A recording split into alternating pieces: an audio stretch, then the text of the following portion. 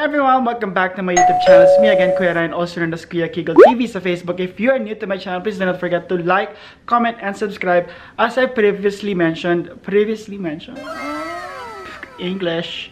Anyway, as I previously mentioned sa video ko, dati, ang gulo, previously dati, oh my gosh, tanga pa din, besh! Anyway, ito na nga, no, gagawa tayo ng room tour sa nakuha naming unit dito sa downtown, na hotel. Nag-stay kami dito nung one night lang naman, besh, no? Akala mo nag-stay kami ng mga 2 nights dito. Nag-staycation lang kami ng 1 night kasi para mag-unwind and makapag-isip-isip. And tulad nga na nasabi ko dati, self-care is very important. Lalo na kapag frontliner ka, no? Diba? Kailangan i-self-care natin yan ng bonggang-bongga kasi kapag di mo maalagaan yung sarili mo, how can you care for other people, mga besh?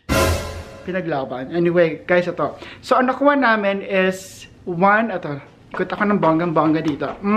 Itong bed na ito is a king-size bed. Wala akong masabi sa bed na yun. It's very comfortable. Akala namin nung una hindi kami magkakasya. Pero nagkasya kami 3 mga besh. And sabi ko kay mama, last time na nagkasama kami 3, nasama-sama is para mga high school pa ako noon. Kaya natuwa ako mga besh. Pero 1.5 hour yung tulog ko kasi yung hilig ni mami at daddy, as in, pak! Ganun sila, naglalaban sila mga besh. Parang, my mommy, daddy, talagang, ayun, galing pa ako ng 3, night shift na sunod-sunod, tapos nag-hotel kami, as in, wala akong tulog, mga besh. So, pagpasensya na tong vlog na ito kung walang energy. Anyway, mga besh, ito na to. Lalaban natin to mga besh para sa inyo. Itutur ko kayo. Ito na, sisimulan na natin. In 1, 2, and 3! So, ito po ang mahiwagang pinto para makalabas po tayo mga besh, no? Pero silip tayo. Oh, di ba may mga emergency procedures si Mayor? Nagbasa ka ba? Ay, in fairness, oh. Ay, nakaano siya. Emboss pa tawag doon. Anyway, silipin natin yung labas. Huwag tayong lalabas ng bongga kasi hindi tayo makapasok. N03006. Hello mga bes. Hello. Pasok na tayo ulit. Parang lang tayo mga tanga.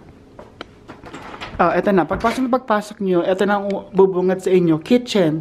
Kasi mga patay gutom ang mga hotel guest. Diba? Kitchen. And ang nagustuhan ko sa kitchen na to is kompleto na, bes. Talagang kompleto na. Ito rin yung dining area nila and kitchen. Diba? Di mo kinaya, besh. Dinaik pa talaga yung bahay namin sa may kabilang bahay. Kayo na bahala umintindi ng kabilang bahay. Kasi 2 bahay kami. Anyway, so ito. Frigidaire. Di mo kinaya ang tatak, bes. Sa amin, mamamarahin lang. Ang laki, besh. Pwede ka nga dito mag-ihaw ng Feeling ko pwede ka mag-ihaw dyan ng baboy. Charot lang. I swear, nung binuko to, ang unang-unang nakita ko talaga, nagandahan talaga ako, is yung kusina tsaka yung dining area. Talagang push! Book agad mga besh. And tile frontliner nga ako. Nakakuha tayo ng bonggang-bonggang discount. Halos si pamigay na nga nila yung hotel room. Charot lang. Anyway guys, ito. Nainggit talaga ako sa nila, sa countertop nila, pang mayaman, besh. Di mo kinaya. Kaya mo ba to? And, di mo kinaya, Frigidaire din ang kanilang dishwasher. And ito, sabi nila dito, Dear guest, ang dishwasher eklabu, babasahin mo yan. Residence Inn by Marriott. Ayan. Malinis na lahat yan. Gagamitin na ready for use. Pero hindi kami gumamit. Tapos ito, sink. And then ito, lutuan. Actually, hindi ko natin try itong lutuan. Pusan nga natin. Paano ba ito yun? Ako na yan. Ay, umiinit nga. Umiinit dun, bes, oh. Wow! Induction ba tawag dyan? Pumayaman. Tapos, syempre, hindi mawawala ang kettle namin dito. Itong kettle na to is kay Brian. Pinahiram niya sa akin. Kasi, importante itong kettle, mga besh. At itong stash ng coffee mate. Coffee, alam niyo na, besh. kailangan natin yung sa pangmalakasang buhay. Meron sila ditong coffee maker, pero besh, wala na akong time gumawa ng mga ganyan. Tapos dito, meron silang maraming, di mo kinaya. As in, ito, papakita ko sa inyo yung, yung view talaga, ha. Ang dami nilang lalagyanan, no? Ang dami talaga. And ito nga, ilalim ng sink, may ganun sila. Dami namin kalat, diba? Kasi nag-i-indablo kami ng isang araw. Tapos ito, ang dami talaga, ang daming, hindi ko nga alam kung bakit ang dami namang nalalagyanan eh. Pero palang dito sa gilid. Aray ko, ang hirap namang buksan ito. Ay, may tubo. May sawa. Charot. May snake! Hirap isarado na itong part na to. As ito, wala ding laman. Diba? Tapos, ito is parang lalagyanan yata ito ng mga bread or mga canister ng mga eklabu. And doon, hindi ko alam. Para mga spices. As meron pa silang top dito. As ito na yung fridge. Pang malakasan. Ang fridge. So, nagbigay sila ng breakfast. Ang breakfast nila is ito. Ito yung sa akin eh. Ito yung sa akin pala. Ito yung kay mami. Ito yung laman niya. May burger, may tawag dito, may yogurt, may orange, may apple juice, and then may isang snack bar. Tapos bumili ako ng Canada Dry nung isang araw. Ayan. Tapos ito yung freezer nila. Diba? Hindi mo kinaya talaga, besh. Sabi nga nila sa akin is, dalawa lang talaga yung guest na pwede dito. Pero pinagbigyan nga nila ako dahil frontliner nga ako. Tapos, free of charge pa yung isa. Dapat kasi $35. Pero pinush natin siya, besh. Bakit? Diba? Deserve natin yan. Anyway, so eto nga kama na to. Ang laki niya. Ay, laki niya. Chat. No? Nadedo. Ayun, diba? Tapos, sabi namin, unumpisa, naku, baka di tayo magkasya sa kama. Sus ko, alak-alak ng kama. Sabi pa nga ni daddy, dito siya matutulog sa couch. Eto, hindi namin nagamit yung couch. Actually, hindi ko siya nagamit. Pero mukha siyang comfortable yung couch niya. Tapos meron siyang table dito kung gusto mong mag-eklabo dyan. O diba, pang mayaman. Tapos itong table na dito, hindi ko siya nag-get. Siguro pag nandito ka, tapos gusto mong ewan ko, hindi ko rin alam. Mag-sightseeing sa labas. As eto, the normal bedroom lang naman. Ay, bedroom tuloy, bed.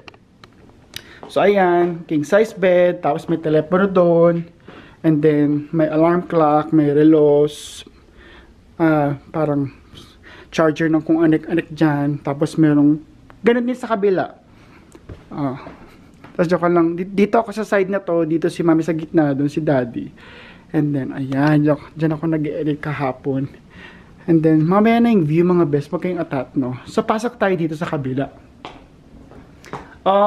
Di mo kinaya. So, dito namin nilagay na mami yung aming mga shoes. Tapos pwede ka magsapit dito. May board pa nga dito. And then yung hi mga besh! Diba? Vlogger ang dating. Tapos ironing board. And then ayun din yung iron. Tapos nilagay ko din yung isa kong As in, hindi ka makukulangan ng lalagyanan dito. As in, sobrang dami niyang lalagyanan. Ito nga diba? Tapos ito, lalagyan na ng suitcase. Tapos may hanger. Kasi ito, na pinaka nagustuhan ko, ito. Kasi mahirap siyang buksan pag wala kang kuko. Ayan. As in, yung through and through ang iyong push. Through! Pag nagmamadali ka, ganun. Ganun. Ganun. Tumakbo, parang tanga. Yung parang ganito eksena. Ganito eksena. Tae ako. Wait lang. Ganun. Tae ka dito.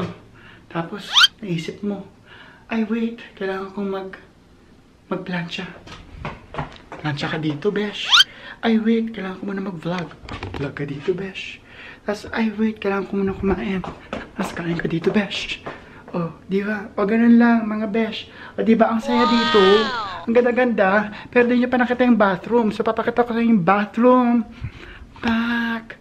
The bathroom. The bathroom. The walls. The walls in the bathroom. Di namin nagamit, best. Papasensya nyo na. So, alam na, kapag di nagamit, di na ligo. Oh, no! So, yun. Meron siya ditong pang mayayaman na. Lemon Sage Energizing. Ito yata kailangan ko. Special. Tikening mo. Ano matitik dito mga besh? Yung utak ko kaya matitikening dito. Magamit nga yan mamaya. Kung talagang tikening nyo. Ayan. Tapos ito. Ang dami niya talaga. Wala akong masabi sa lalagyanan niya. Hindi siya nagkulang. Ayan. And then yung toilet. Ayan. Siyempre, ang panghuli natin is yung site sa labas, diba? Talaga, dito talaga. Ito tayo sa thermostat. Thermostat tayo, mga besh. Thermostat. 20. Anyway, so, nakalagay sa 20 degrees ang aming thermostat kasi nga ang ginawa sa labas. And, makikita nyo kung gaano kaginawa. Din na ba kayo? In 1, 2, and 3. Oh! Kinain talaga yung...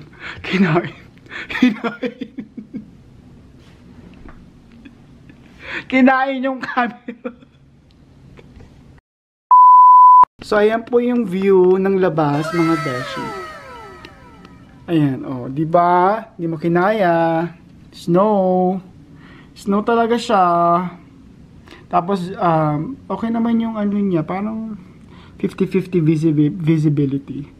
Tapos, meron dong Safeway. Tapos, naglakad-lakad kami kahapon, masyal-pasyal, ekla-eklabu. Tapos, ayan. Tapos, nahulog ka, no? So, ayan. Ayan. So, that is the quick tour of our unit na nabili dito sa dam. Diyos! Yaman ka, te. Anyway, so ayan. So sana sibaybayan nyo guys yung mga vlogs namin. No? Thank you po sa lahat ng mga sumusuporta. Maraming salamat po sa inyong lahat. See you on our next vlog. Bye-bye!